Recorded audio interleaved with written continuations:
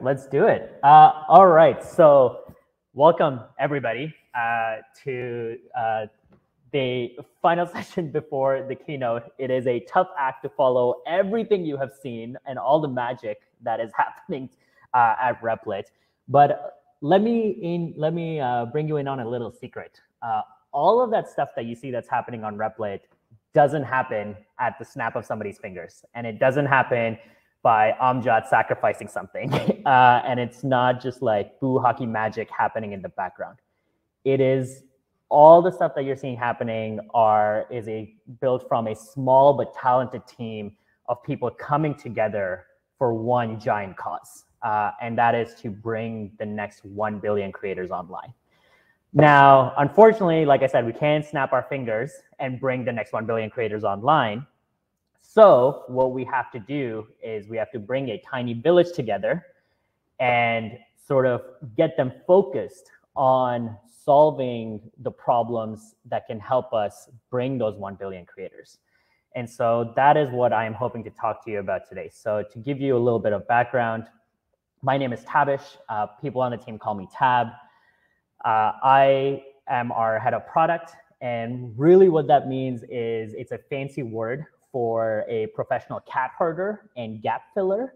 And really what I do is I help the team focus on really the things that will help us get to our goal. And I empower the team with the insights and essentially the opportunities that we have to help us reach those 1 billion creators. And so the agenda for today is really, I'm going to talk about 4 key things. And the fourth one is kind of like a bonus sneak peek of how we think about Replit as a business. The first one of which is everyone is an owner at Replit. And I'll get into this. And the second one will be, how does radical ownership actually work? Amjad talked about this idea of everybody building at Replit and we're pioneering. And we do very similar things in the process that we use to build things as well. And that leads into how do bigger projects work that require more than just one person and outside of just Nathan telling jokes. And then the last one is the bonus slide that I want to share with you is the Replit flywheel. This is how the business powers itself. This is how you, our users, power your own experience and in turn power the product. And it helps. It's a very, I hate this word, but it's a very synergistic relationship that powers each other, and it's a really beautiful thing to happen. So getting into it first, this idea of everybody is an owner at Replit. What does that really mean? Amjad at the beginning in his talk mentioned that we do things differently here, and we're pioneers of new technology, but we're also pioneers of new processes. The way we say everyone at Replit is an owner is because they embody 2 characteristics that make them really amicable to the Replit culture. And it is this idea of them being builders. And builder is defined by the Merriam-Webster dictionary as a person who constructs something by putting parts or materials together over a period of time. And the second characteristic is this idea of hacking. And so hacking is, again, defined by the Merriam-Webster dictionary, is a usually creatively improvised solution. And so this idea of building things and putting them together to solve a problem or make something work is at the core of how we build at Replit. And this is not limited to any one person. It is not limited to a designer. It is not limited to an engineer. It is not limited to a marketer. It is not limited to Nathan. It is limited to everybody across the company, which is what sort of brings the full company together in this idea of there are really meaningful problems that we have to go after, and we want to go after them as a company, or we can go after them as individuals if there's an opportunity for us to do so. And so really what that brings me to is one of the principles that we use to build at Replit. It's this idea of focusing on the problem first. And so we focus on finding the highest impact problems to solve. And we have high conviction that solving these problems will actually provide the most value for you, our users. And if you think about it, a lot of our current work has actually come from this approach. Search is actually a great example that Soren and Reza talked about earlier today, which was we identified that people couldn't find like community stuff on Replit. This was actually identified by Lincoln on our like platform side, and he was like, I can't find what other people are building, and I can't find other users. And so that was an identification of a problem that we then had to go after and go and solve. So with that, I have a prompt for you guys. So what is your like favorite feature on Replit? And I'll probably lean on Lena as well to help me source from the chat, see what people come up with. Multiplayer. Multiplayer is a good one. So multiplayer was interesting because it happened way before my time. And Amjad actually gave like a demo about it, and he talked about how like the first iteration of it wasn't like great. But I think the idea for that actually came from the fact that it was hard to actually collaborate on the code and hard to actually share their code with other people and sort of build in one place. So that was actually an identification of a problem. And so it was interesting that we highlighted like a problem around the fact that people couldn't collaborate. And so it wasn't so much as like, oh, we should build something that's like really cool, but it was more like, oh my God, like collaborating in code would actually be so powerful. And it kind of sucks that we can't do that right now. Lena, what else are you seeing? All right, we've got always on. Always on. Always community, love that. Variety of languages and boosts. Yeah, so these are great examples. So I'll cover the always on one, and then I'll chat a little bit about community as well. Always on was actually a really interesting one where people were hosting their projects, but they were using a third-party service to essentially like keep their like projects like running. And so that was a huge opportunity that we identified, especially for our like hackers who were like paying us. They were like, we need a way to keep our REPLs like awake, and we need a way for our REPLs to like essentially like not die. And that was again another problem that our users were facing. So our users were concerned about the stability and like reliability of their like the programs that they were running and the programs that they were hosting. And so we were like, okay, always on is like an opportunity for us to actually double down. And this is something that impacts a good chunk of our users. So this is a high impact problem that we should solve for. And solving for this feels like we have high conviction that solving this will be very powerful for our users. And it's funny, if you're a hacker, you may or may not have received an email from me recently about a survey where I asked you to rank some of the features, and always on was actually one of the top. And so that was a really come to like a roundabout moment where we realized that focusing on always on was a really good thing for us. So moving on, how does radical ownership work? And I've talked about this idea of problem identification a lot already. The reality of radical ownership is that at Replit is if you see a problem, you just go and fix it if you can do it by yourself. There's like the culture at Replit is very much like don't ask for permission, ask for forgiveness, and go and do it yourself if you find something that you can take care of right away. And a search as an example, the project came about at Hack Week. And so Lincoln was like, this is a problem. And during Hack Week, he spun up like an Elasticsearch and he had started like hacking away on it with a couple other people, Omar on our design team, and like Ferris on like our engineering side. And it was like, we're just gonna like do this. And what other projects have like come about it like this. So I know somebody mentioned draw files. Draw files was something that Jeremy, one of our engineering managers, who talked earlier about on the hiring session, he was the one who came up with draw files as a Hack Week project last year. And that was something he just went in, was like, this is something that's really cool. And we've used it internally a fair bit to actually share just like designs. And just like sharing stuff across the company has been really valuable through like the draw files that we use. And so this idea of like, if you see something as a problem, or if you see something as an opportunity, just go and fix it. If you have an idea, get it in front of people.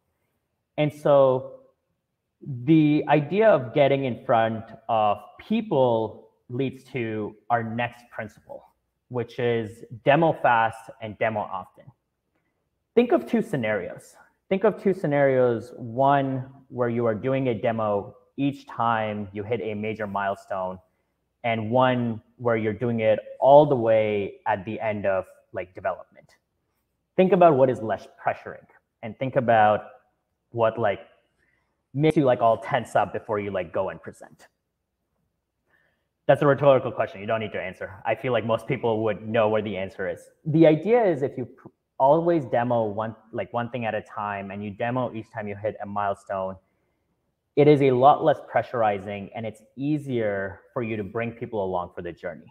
So the short answer is do it as often as possible and do it fast.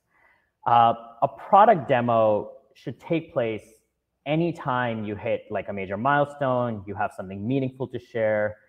And so demoing when you've like even just like scoped a problem. We've had, for search as an example, the first demo was literally Baron, who's one of our design leads, just talking about what search should look like. There were no prototypes. There was no like POC done. We didn't have a working implementation. It was just talking about what are the core things that people need in search, and he was demoing that for the full company. And that is really valuable because he's bringing people along for just the problem, and he's requesting feedback on just that specific aspect. And so the next time he does a demo, the next time they do a demo was on the actual prototypes and like the actual Figma mocks. And he was showing the UI along with one of our other designers, Emma. And that was really valuable because people already knew what search was going to solve for. And so now they were able to give feedback on the UI itself and the implementation, what that would look like. And so it helped keep the feedback moving along while bringing everybody along in the company for the journey. And so it was much less pressure than a full demo. People didn't feel like they were caught off guard. And that really helped them feel really connected to like what we're building. And so this now leads to how do bigger projects work? We talked about this idea of radical ownership. If somebody can see something that they can take care of, they should go fix it. But what about like big projects? What about the projects that one person can't do themselves? What about when you actually need like support from a lot of different people and you need to manage how that project is going to run? That's when we think about there's something we call just like our pod process. And so Amjad talked about this idea of like, again, like we pioneer, we do things differently. My background is I come from like YouTube and Google, where largely we've always used sprints and we have like a massive backlog, and like most places your engineering and design and product are like delivery teams. But at Replit, we actually feel that when we solve a problem, we have a clear idea of what we're solving for and how we should solve for it. So we start with that idea. Anytime we have an idea, the goal is to go and document it so we can get our thoughts out of our head and onto like paper. And that happens in Replit. We doc food Replit constantly.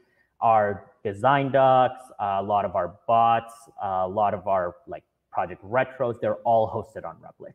And so Replit is where we think and we collaborate. And so when we're documenting, we think about two major like questions. Does it map to one of Replit's like three like focus areas for the year? The three focus areas for the year that we have are ubiquity. So you saw in like Lima's presentation, and Amjad mentioned it, like this idea of like a Replit native like mobile app. Ubiquity is this idea that you can program anywhere at any time, just making programming more accessible. Mobile directly falls under that. Social and community, how do we empower the community, you guys, to really make the most out of Replit? The themes work, the publishing and templates work, search as an example, are all direct proponents of social and community as a focus area for us. And then extensibility. If you attended Luis's talk on Replit Space, all of that talk extensibility is really just a fancy word for like customization and making Replit your own truly.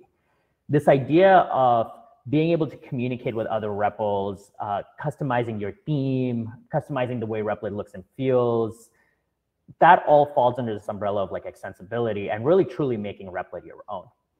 So that's like one of the core like things that we look at is like, does the work that we want to do map to one of these three things?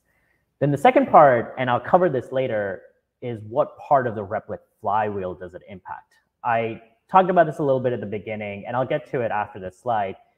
But the Replit flywheel, again, is really what powers the business. It's what powers the product. It's what powers our users' like experience. And so it's continuously thinking about how do we make that better? How do we get more people exposed to it? And how do we do some of our impact sizing, for lack of a better word, like around that? Once we've documented it, we're like off to the races. We're like, okay, this is a project that seems like we want to like make a bet on it. We should go work on it. So we set aside 6 weeks to build. Now, naturally, all projects don't fit within a 6-week time frame. But the good thing is that the 6 weeks allows us to establish a milestone. We have this principle of fixed time, variable scope, where we get really bullish on the core problem that we're solving, and we try to fit it to solve within those 6 weeks. And then the things that are not a high priority or that are nice to haves, we kind of think about that as additional, and they're not enhancing the user experience in like a super massive way. And so larger projects essentially get broken up into milestones, into those 6-week milestones, and then smaller projects will try to like clump together that can make those like 6 weeks together. So you have 6 weeks to build, you are now heads down, you're thinking about the problem, you're coming up with a solution. So search team, as an example, was thinking about like their data infrastructure, their data pipelines, what the UI would look like, how would people search, what is the data tracking we need in place, a lot of the different components that need to come together to make search happen. And then after those 6 weeks, now you're launching. You're launching the feature, you're collecting feedback, you're rolling out to different groups of users, you're looking at our metrics, our numbers, are users liking the feature, how are they using it, how are our metrics trending? And that's really important because the quantitative data gives us a signal as to where the feature is performing from like a usage standpoint. And then there's qualitative feedback that we will also collect. You might have seen Soren's posts on community about profiles and search, which were two features that we just launched recently, asking people for feedback. And so that's what we do. So we'll launch a measure and then we will close the loop with learnings and next steps. Search and profiles was a great example of this. Both those pods did a project retrospective, which is essentially a look back on the last 6 to 8 weeks on how we built it, what did we learn, what did we not learn, what are things we should watch out for, like what are next steps, if any, that we should like be wary of, and how do we do that handoff? And then we rinse and repeat, and we're back into this cycle where if you have an idea, if you can take care of it, go do it yourself. If you need support from a lot of other people, just document it and get it in front of people and just start demoing.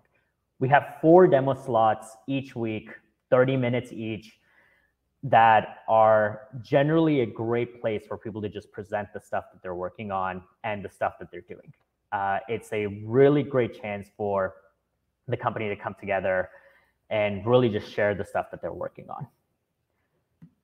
The last part that I wanted to share is this Replit flywheel. I've never shared this before, so I'm actually really excited to be sharing this with you guys. This is a lot about how we think about the user experience and the product experience at Replit. If you think about the core creation loop that I guarantee everybody has talked about in every session is this idea of a REPL, right? Like our name of Replit comes from the read, eval, print loop, which is coincidentally also how our users like work. They create and edit a REPL, they then run the REPL, and then they see the output. And then they go back to editing the REPL. That is the feedback loop that exists. When you write your code, when you run it, when you see the output, you either get an error, most of the times you get an error, or you get something magical happen. And then you get like a feedback back to yourself to either like edit your code, change it, or you are at the point where you're like, I'm really proud of this creation, and you share it. You either share it with your friend, or you share it with the community, or you just like share it like out into the world. And then when you share that, other people see it. And then other people interact with your app. Like they interact with live code. They can see what's under the hood. They can see what you've built. And then they can engage with it. They can further share it out. And then that's the consumer loop. In the consumer loop, now they can fork your REPL. And now they, as a creator, are back in the core creation loop, which is so powerful because now they're doing the cycle all over again, just like you did. And so this idea, the other thing that I didn't touch on is the idea of the creator feedback loop. Every time you share the community is giving you feedback around how much they love your REPL or like certain like changes that they would like to see you make to it. That incentivizes you even more to sort of come back and like work on your project and really just build something even better, even more profound and even more amazing. And so now you are continuously like improving your experience by participating in a community, by sharing your projects. The people who are in the community are benefiting from you sharing your projects, from them forking your projects, them creating their own projects, and then I think you get the idea. But it's essentially a really self-sustaining loop, and this is really valuable for us. So a lot of what we think about at Replit is how do we power these loops? Because the more we can power these loops, the better the experience is for you guys. And so that's really where I would like to sort of like end off with you guys. Thank you so much for listening. Like I said, a lot of this is magic that happens under the hood, and it's a lot of people that come together to make this happen. With that, there's my email. You can follow me on Twitter. My LinkedIn is the same, but I can probably take some questions if there are any. If Lena, if you can help me moderate that.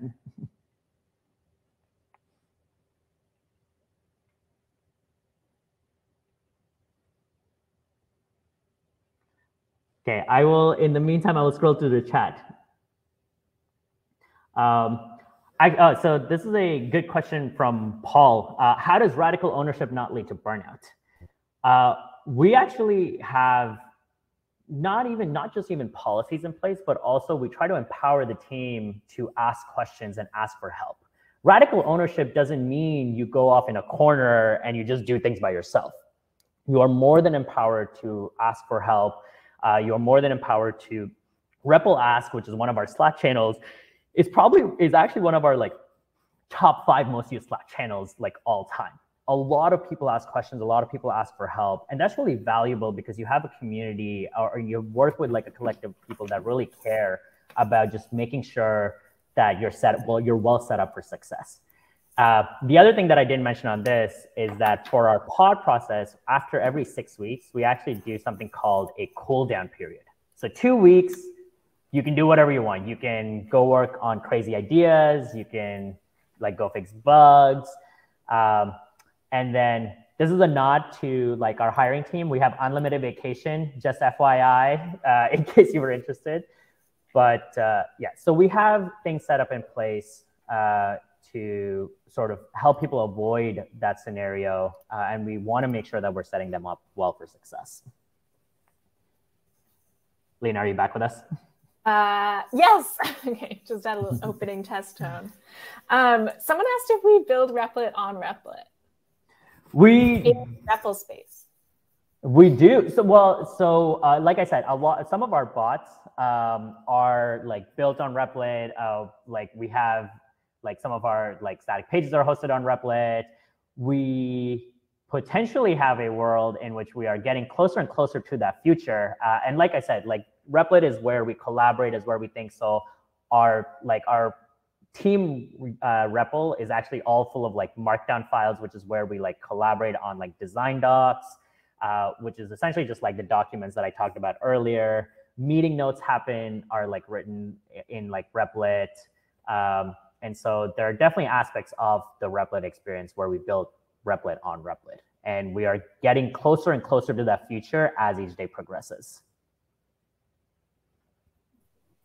Okay. There's also another question about, this is a good one from Codeboy. Does community feedback play a major part in how Replit is built, which is taken into higher account? Community feedback or team feedback? This is a great question. So community feedback absolutely plays a major part in how Replit is built. I called out earlier that Soren basically put out 2 repos in the community asking for feedback on profiles and search, which were just recently launched. And so that was a huge sort of way for us to solicit feedback from the community and ask them how they're feeling. We also have like a loyal Replers channel in like the Discord where we ask them for feedback. We don't really take into higher account community feedback or team feedback. The way to get team feedback for us is through our demo process. When we demo to the rest of the company on what we're working on, what we're building, that is our opportunity to solicit feedback from the team. And it happens much earlier in the development process when things aren't actually available to the community. And then once we've actually like launched something and built something, our team of 50 people can't cover the opinions of the 10 million plus users we have on the platform. And so we heavily rely on our community to give us that feedback. And so really trying to understand like what are the core pain points, like what are the frustrations, what are things that you enjoy, and really doubling down on those is definitely like very valuable for us.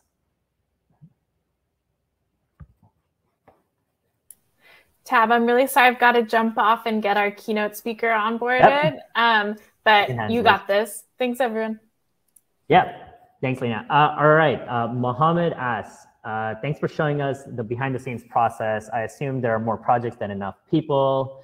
How does filtering projects work? Do you Amjad leadership veto projects? What role does the PM play in deciding on projects? So this is a great question. There are definitely more projects than enough people to work on. We actually had a realization last year where we're like, oh my God, we have like, every person's working on like 4, 5, 8 different things. And so we really need to like whittle that down. And so we basically have this idea of everybody can submit an idea, and then Amjad, myself, a couple of like the eng and design leads, and a couple other people on the exec team will figure out what is most highest priority for us. And so we will think about the projects that we want to take on that are directly in line with what we want to achieve and what we want to focus on. And then those are the ones that we go after. And then we provide that feedback to the rest of the team. It's very open around like what projects we're working on, why we're working on them. And then for your second question around what role does the PM play in deciding on projects, is the PMs actually play a very integral role in figuring out what does the user experience actually look like? And like how do we like measure that user experience? How are we thinking about the future of that like user experience? And so the PM job really becomes this idea of what I mentioned at the beginning, is this professional like gap filler and cat herder. So making sure everybody's sort of funneling towards like the same goal and they're all aligned around the same mission. That's what becomes really important for us. And so filling in the gaps around data and things along those lines. So that's really where like the PMs come in play. I believe we're at time, so I will let everyone go for the closing keynote. But thank you all for tuning in, and happy building.